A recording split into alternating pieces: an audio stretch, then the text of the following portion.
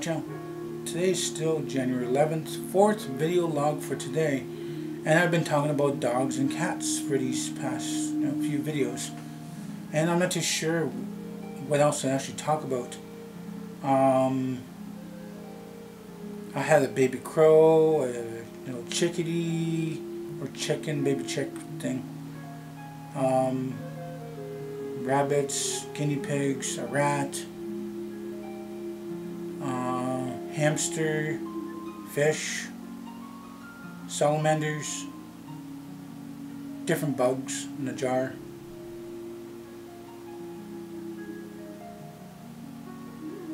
Cats, dogs. Yeah, I had a lot of different pets in my life.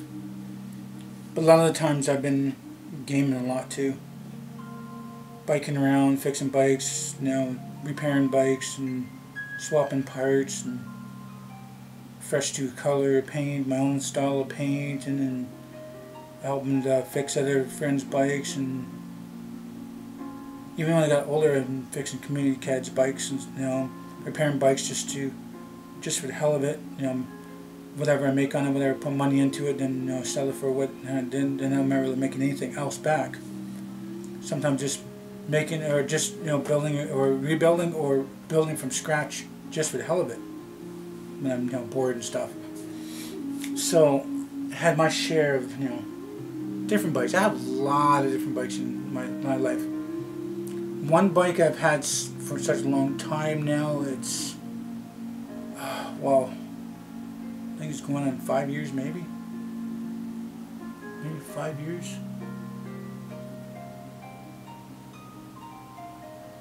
it going on 5 years? I think so. I think going on 5 years, but anyway, I'll say 5 years. And I keep it indoors, and I keep it, when I do chain up, it's not too far from me, and not that long away from it. And always having fun with cameras and stuff. And it's got me, from A to B pretty quick, and it's been really reliable and stuff. But before that, I've been off the reserve a lot of years. Inside of 10 years, I've lost 10 bikes a year. They get borrowed and not returned. They get stolen. They get run over. Somebody smashes into wherever that bike's at, or where it's sitting, and stuff like that. Most of the bikes got stolen. Got stolen from me. So I was losing 10 bikes a year for 10 years. No matter how I locked it up, or how I didn't want to let somebody borrow it, or where it was for it to get stolen, either chained or not, I lost so many bikes in 10 years. Then when I actually saved my money for an actual bike with papers, instead of buying from the pawn shop or yard sale, or friends saying I need some money and have this bike, and then some of them taking it back saying they didn't sell it to me, or it's stolen or something like that.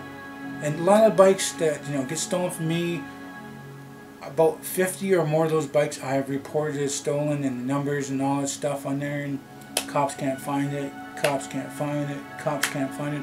By the time I'm at around 50, between 25 to 50, cops are just laughing at me. They're legitimately laughing in my face. And then the last time I went to a police auction, it was probably about 7 years ago, 7 or 8 years ago anyway, right around there. And about 10 to 15 of those bikes that I do recognize were mine. And I didn't have the paperwork with me. I didn't lose my paperwork and stuff like that. And it's like, I reported that there because I know that I was fixing this and that. That's changed. That doesn't belong on there. And I know that some of the parts over there is supposed to be on that thing. And I put the horns over there on that thing. And, there's a lot of different, bike parts, that I've been working with, and I know what I've done, what I've worked on. And they said, oh, well, from our records, you didn't report any of these stolen. So I was like, yes, I know what parts of what. And so they're like, oh, anybody can come here and say, you know, they own this and they own that. And it's like, anybody's like, he goes, we're not going to give you a bike unless you got papers. Like, I lost my papers. I reported stolen. We talked to the police station that I have reported the different times. And I've lost like good 25 to 50 bikes. And then there's some of the cops are laughing again, you know, laughing at me. And so they call the police station. It's like, oh, well, there's nothing really to do now. It's in the police auction. If you want these bikes, and you're going to have to bid on it. It's like, really? So I had to bid on like the pile of bikes. There's like, I think they're between 15 and 25 there, a pile of different bikes all there. And there was bids going higher and higher. It's like, I didn't have the money and I couldn't keep bidding, and it's like, wow. And the bikes were going pretty cheap. They were like going $1 for I thought it was $1 for the pile, right? The pile was said there's 25 bikes. $1 was nothing. Then it went up to 25 bucks. And then somebody like whispered, like, you don't want to do that. You don't want to do that. Because it's $1 per bike, or it's like this much, or $10 per bike. So 10 times that, so like wow, that's a lot. Like it was $1 bike 25, you know. Now going to, you know, like 50 and all that stuff, and well, I think it went to like between 20 and 25 bucks. Or around there, say 20, 25 bucks, and then somebody got a good score out of it. That was a lot of bikes. I mean, even if I won that, 20, 25 bucks, there was no place to bring it anywhere stored in the city. I would pay for those bikes, and I'd be fixing anything and everything, and you know, probably trying to resell and stuff like that. But wherever I have it, it's going to get stolen. People know you got a great amount of something, and they can sell something quick. They will take it from you. They will take it, and there's nothing you can do about it. So, like I said, I mean, there's those bikes there laughing at me, saying I don't have papers and reports that it's stolen, and some of them are in there, and it's like, well, it's already in there, we can't do anything about it. And you know, towards the end, one person was hearing me out, and they gave me a couple bikes. Nice, just free, couple bikes. And not only that, they gave me a choice to choose from it.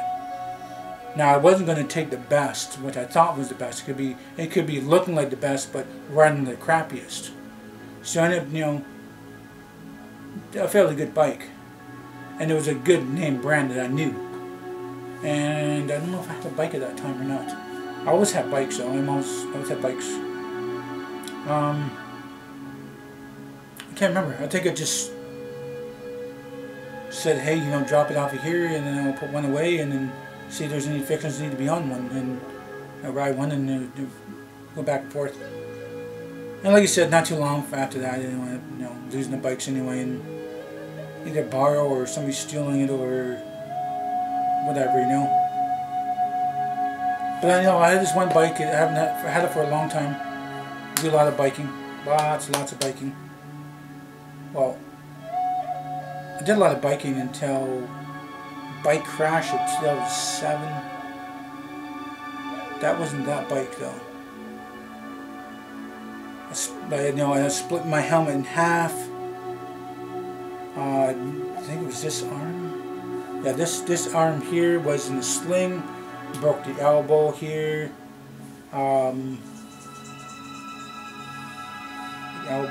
Elbow. Is it this one? I don't know, it's on Facebook, guys. Check out Facebook. Go check out 2007. It shows the pit holes on my legs, the blood coming out of the pit holes. My arm in a sling. The cracks in the helmet that's split in half because I put it back together. And the skin part, the skin part came off, and the hard styrofoam split in half. And I had sore neck and shoulders and broken elbow and dislocated kneecap, and it was like that for a while. I couldn't sleep for a long time. I had to sleep sitting up because the arm on my chest, when it was going laying on my chest, it would be sore, and I couldn't straighten all the way. And I had to keep in the sling. I tried keeping it on the sling, and it was too painful that way too. I had to sleep sitting up. It was painful. But I don't know. I had my share of bikes anyway too. I also had a moped bike on reserve. I rode it for a little bit, you know, with a little bit of gas and stuff. I did a lot more pedaling gas, and that, you know, it being a heavy bike, and, you know, pedaling with my, you know, my legs a lot. Even on the reserve, I have my share of bikes. Let's see, I have 5 different bikes. One, you know, breaking down, broken axle, broken frame, and broken forks. One that broke the forks, because somebody did ghost ride it and hit a stump, and then it broke the forks, and they're just laughing and